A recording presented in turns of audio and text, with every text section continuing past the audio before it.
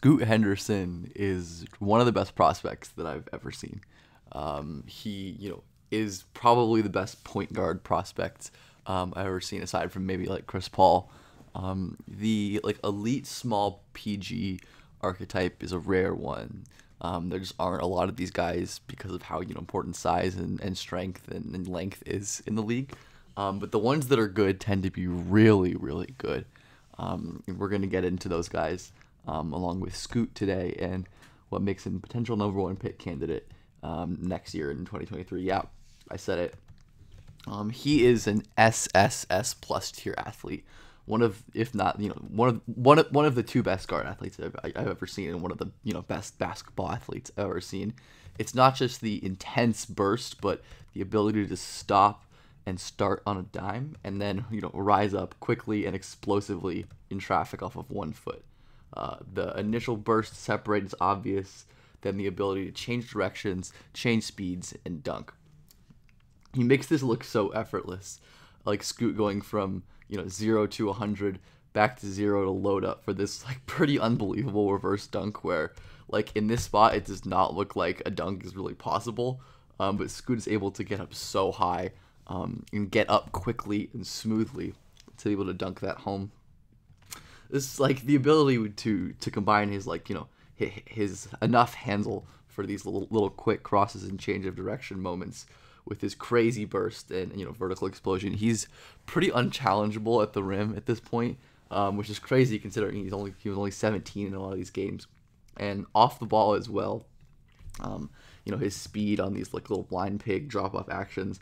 There's just no stopping him. It's not just the this on ball defender who's just gonna get torched, like even though he's reacting kind of early. But it's this help defender who he's reacting to this play before the ball is like fully in Scoot's control. But despite having like a 5 foot distance advantage distance right here to the rim, he just has absolutely no chance to catch Scoot. And there really aren't too many point guard athletes who compare to Scoot Henderson. Like John Wall is one with just unparalleled speed. For his level of strength and general explosion. At that point, like he was again like Scoot, a guy who is just impossible to stop from getting into the lane whenever he want against a standstill defense. Again on like a dribble handoff like that, or if he's gonna get backdoor, like we saw from Scoot as well. But like Wall was really unbelievable, but I think Scoot was a better athlete. The only one I think is really probably better was Rose, who was that same unbelievable level of standstill burst. The stop-start was probably even more explosive. That is, I don't know, just like unbelievable explosion and shiftiness. This next play is really Scoot-like to me, with just the way that he's able to effortlessly go from 0 to 100 to 0 to make his way into the paint. Slice through an entire defense with a couple little change of pace moves, and just make it look so easy. And then even more recently, like someone like there's Ja as well, who I didn't have a clip of, and Jaden Ivey, who's a bit bigger but had that same like game breaking half court dunk level athleticism where the burst and the explosion was just so special. But Scoot is really elite. Like the burst, the first step, the last steps, his ability to change speeds and directions, his ability to rise quickly and explosively. It's unreal. Like obviously, like athletic tools matter a ton, and when they're this good, that is you have the makings of a real star prospect. But unlike a lot of these, not just the guys we talked about, but a lot of young point guards, especially ones with his level of tools, Scoot is really polished. There's certainly a lot of rawness to his game, but it's also just a level of refinement to a lot of his approach, especially as a scorer, where he's comfortable doing stuff like taking small guards into the post and hitting fadeaways. And this play I love, where Scoot, kind of snakes this defender and gets back to the middle. And then when he sees he's not going to have, an easy time finishing through this guy, he's able to decelerate and finish softly off the glass. That deceleration is so critical for speedy guys, because if a guy like Scoot, who almost no one's going to be able to stay in front of, can master being able to quickly stop his momentum and create space for a jumper that way or a little floater that way, it's going to be deadly. And, that stuff he's already showcasing in the G League at 17 years old. And just like the craft on, being able to use his crazy athletic tools, the shiftiness, it's like this footwork is awesome. Like the quick kind of plant right, but pick up left to fool that defender and create space was really impressive. And he was definitely more advanced at this than a guy like Wall, who oftentimes like struggled to create good shots for himself off the dribble more than he should have for someone of his level of tools, where settle for like tough little floater pull-ups where he didn't necessarily need to. And definitely ahead of someone like Westbrook, who honestly I don't think that was that great of a prospect, but was pretty routinely getting himself stuck in complicated on-ball situations like this, where I think someone like Scoot exhibits more patience and willingness to make simple plays and execute simple counters like in crossovers towards the middle and stuff like that. Scoot, the only real like athletic nitpick I can say about Scoot at this point is like his strength, which is not bad at all, but certainly he's a little wiry, combined with his lack of 2-foot contact athleticism can create some issues as a finisher at this point, where a lot of these are very, very tough finishes where if you go off of 2 and there's like contact in size and length, Scoot sometimes struggles to generate a lot of aerial advantage. And while like he's very long and kind of stretchy, he can stretch out and contort around defenders a little bit. I definitely think there's struggle when it comes to absorbing contact in midair and being able to hold that contact and finish strong. And that's really like the big difference between he and Rose, where Rose is like probably the best aerial athlete I've ever seen. Someone who is just able to hang in the air for what felt like ages and keep his balance and finish shots. Again, like his feet are facing towards the baseline when he jumps, and they're facing towards the sideline when he finishes the play. Like just unbelievable control. And again, like the burst on display here, as well as the ability to hang around defenders and just wait, like just wait till the defenders hit the ground, wait till they're out of block range so he can finish. And that's not something I think Scoot is really going to be doing, but that's okay. Because Scoot, with his level of 1-foot explosion and that contact work, is stuff that can be trained, especially as he continues to work with NBA level strength training. I think it's going to be really huge for him.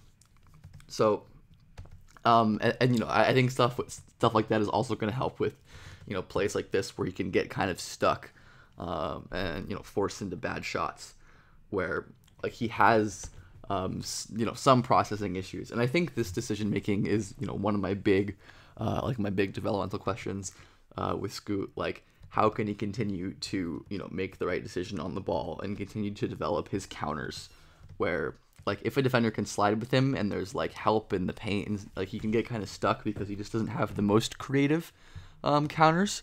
I don't think he really needs them to be really good, just because of his insane first step and ability to get separation with the simple counters he has. But at high levels, these do become important, and he's very opposite to a guy like Kyrie, who wasn't as bursty but could counter a defender into hell, and just continue to string together horizontal moves to get himself downhill. Whereas Scoot is more of a north-south athlete with a little bit of shiftiness. But like point being, as we're kind of seeing, like these like really, really high S tier point guard athletes, like it's a hard archetype to fuck up. Like the only real fail I can think of into like I said, that first big developmental question is, to what extent can Scoot weaponize his scoring and his separation on the ball to improve his passing? And like Scoot, I'd say for age is already a good passer. Don't get me wrong. Like as is common with many young bursty guards, he's awesome at like hitting little laydowns when he sees help reacting, and the help slides over, and he's capable of using a live dribble to hit those kind of rolling in interior defenders. Just is very aware of the gravity he has. And is always looking and trying to find these interior passes, which I really appreciate.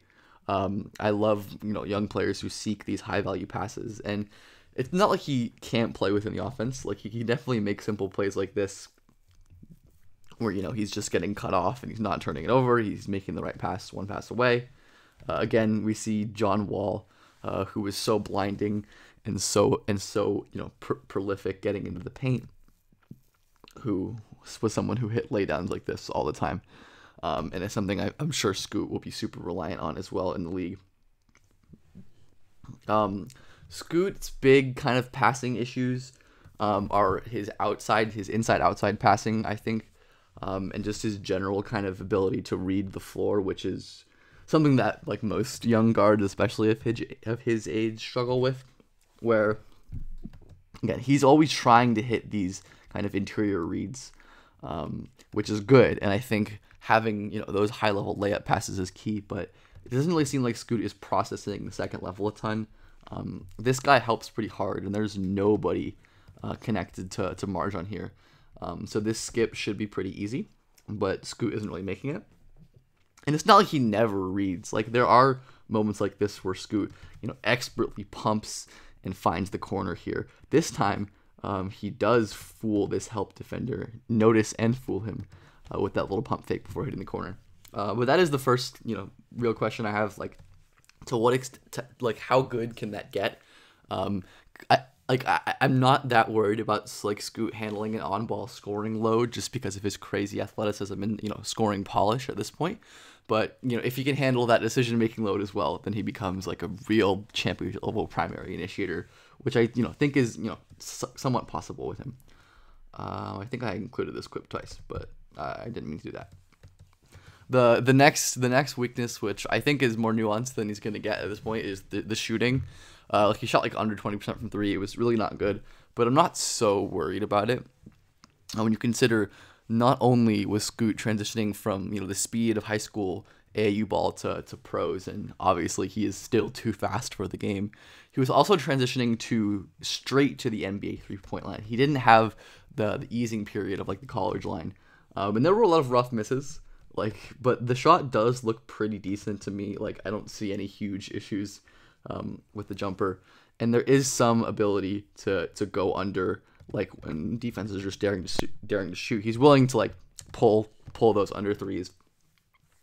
But what gives me the most optimism, I think, is Scoot's like mid-range pull-up stuff, where he is really comfortable like using his handle to get into these shots and being patient and waiting for the right time to pull the trigger.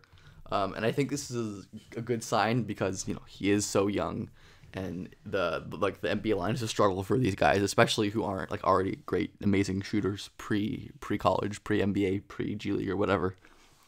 So I think expanding this pull-up out is going to be really, really key. And again, like he can hit these catch and shoot jumpers, and I think like how good the pull-up is really going to be the second big question I have, because that is going to help determine how effective he can be on ball. And I think even if he gets like prime Westbrook level shooting, like he can be fine, just because of how explosive he is and how game breaking that's going to be. The other thing about Scoot is that like his defense is good, like for a 17-year-old. Like it's kind of the same thing where like as his passing at this point, where like the raw instinct takes over and he's making rotations like that, but he's kind of unaware, and he could have prevented this cut from even happening, but he still makes an unbelievable block. And his hands are crazy. Like he is absolutely always contesting hard. Like this is like a hard early rotation. Like Scoot starts moving before Foster's even fully cooked. And he contests with great verticality. He's early, like really impressive stuff. So again, like there are flashes of him actually reading and scanning. And as I was trying to say before, the hands are amazing. Like he has genuinely lightning hands.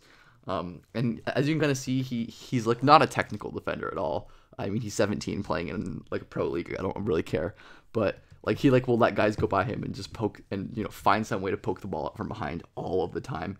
And even when he gets beat or stuck on a screen, he's able to do this. But plays like this, I like don't see as good reps, even if he is like somehow nabbing crazy poke outs. Like the timing, the quickness is unbelievable. But he is just so raw and like doesn't ever close out. And like the on-ball defense is really inconsistent. But again, he's so young, playing like way up for his age, and he's already like making impactful plays, despite there being a lot of gaffes as well. But yeah, like I think Scoot is just kind of foolproof, to be perfectly honest. Obviously, it's possible that things go wrong, and it's going to be TBD, obviously, to some extent, to how he progresses with this next G League season. If the shot isn't progressing, if the playmaking isn't progressing, if the defense isn't progressing, then maybe we get a little worried. But Scoot is the kind of player who you can legitimately build a championship level offense around. Someone who generates effortless paint touches and should be able to capitalize enough with his passing and with his intermediate scoring game and with his jump shots at the highest level when he ends up fully developing, as well as someone who doesn't take away value on defense. So that's really the holy grail. Small guards have to be so good to excel in the modern NBA, and I think Scoot is the guy who could really be that level. So yeah, I think it's like one of my longer videos, but I think it was pretty fun. So thanks for watching.